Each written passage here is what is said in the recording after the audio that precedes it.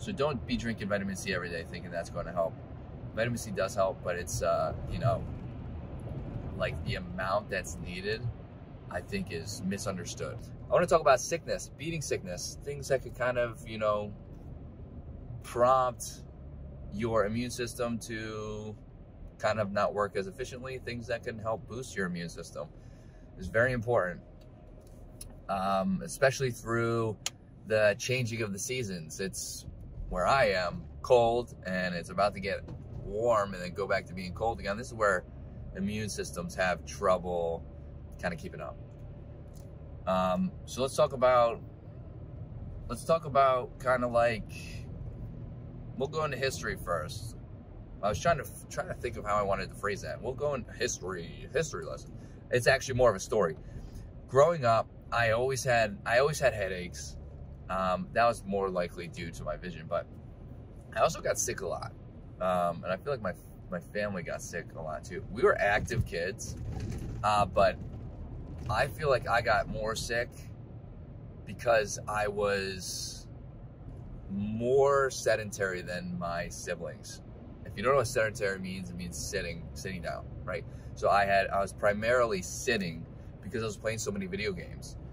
And because of that, sedentary behavior is scientifically, does that make sense? It's been proven time and time again that that sedentary behavior, long periods of sitting, is not good for your overall health, and compromising the immune system is one of the things that happens.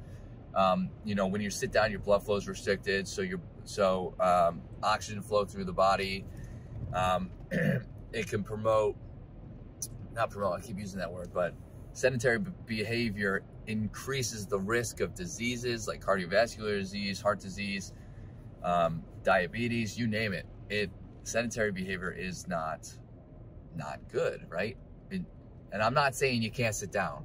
I'm saying like long-term, long bouts, like every single day, 12 hours a day. So I would sit in school and learn, and then I'd go home and I'd play games. And then in between, even though I was active, in between I would, for the most part, I'm talking about my high school years, for the most part, I would go to sports for like an hour a day. So that's, unfortunately, that doesn't really combat all of the sitting that I did. I could have got up and walked a little bit more. I could have got outside and played, or, you know, had fun, played some sports, like with friends, done whatever. And that would have helped.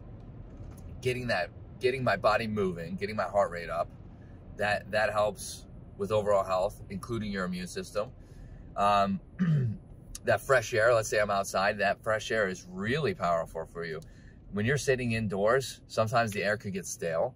That's a really broad way to say it, but it could get stale where it could feel as though that just scared me. I'm underneath the train track, and the train must have just went above me, and it just startled me. Yikes. The fresh air is good for your immune system.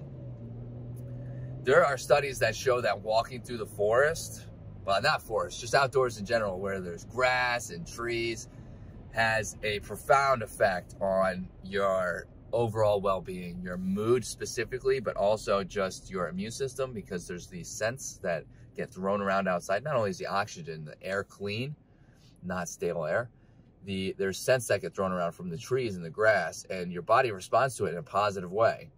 It's very interesting stuff. I would like to do more research on this, but this is, I've read and heard videos on this exact situation. So you want to try to get outside to help boost your immune system. But moving around and being sedentary isn't the only thing that you can do. What you eat can help with your immune system too. So like if you're sitting there snacking all day and it's highly processed foods, that does not allow your body to get the nutrients that it needs to be able to combat the sicknesses that might be, you know, coming around. If you are eating healthier, this is proven all the time. The health, like if you eat healthy, and you can still snack and stuff, you can still have some processed food. I mean, I do. So in moderation, right? But if you eat generally healthy and you eliminate some of those overly processed foods or sodas and stuff, it really will help boost your immune system, and you will feel better overall. You'll feel better, your energy levels, your mood, but you'll start to realize you're not getting sick nearly as often from what you eat and you drink. So getting up and moving or exercise will definitely benefit your immune system, and of course what you eat. Now, another big factor is sleep. I think people downplay the benefits of sleep. Sleep is absolutely huge when it comes to overall well-being and your immune system and staying healthy and preventing sickness.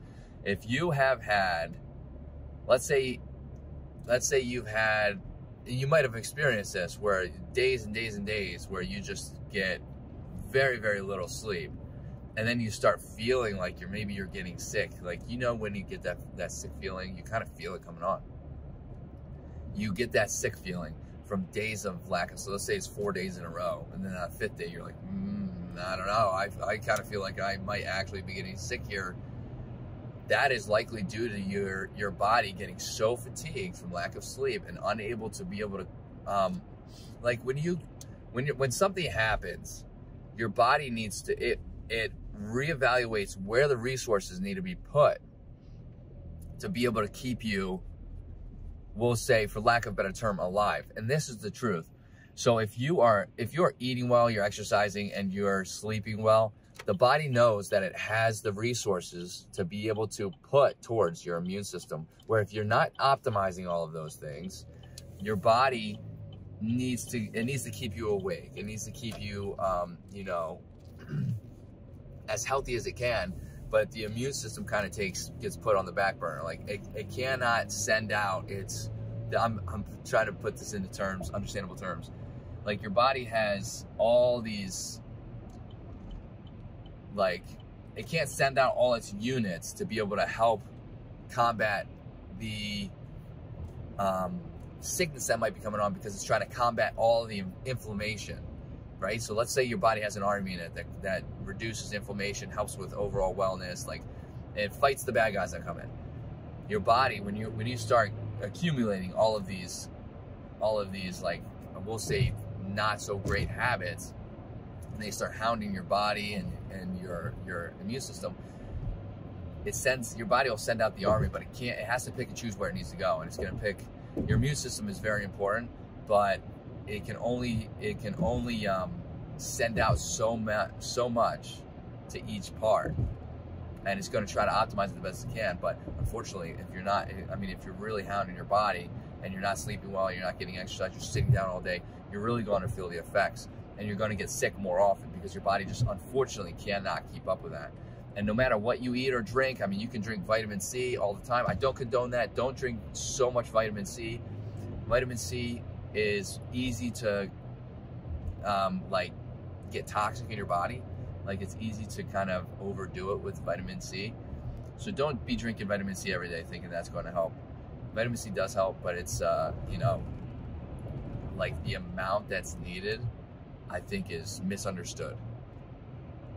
So, like, focusing on your health and wellness, making sure you're not sitting down all day, at least getting a little bit of movement, making sure you're sleeping well, and trying to eliminate some of the processed food and drink, processed foods that you are putting in your body will most certainly help to reduce the chances of you getting sick, especially during times of, like, season changes. So if you have any tips or tricks yourself, let me know. I'd love to hear them in the comments. If you have anything that you take, like some sort of drink or anything, I would love to hear them. I'd love to try out. I love trying out new things, doing some research on them. If you like what you heard in this video, hit that like button. It greatly helps out the channel. Hit that subscribe button.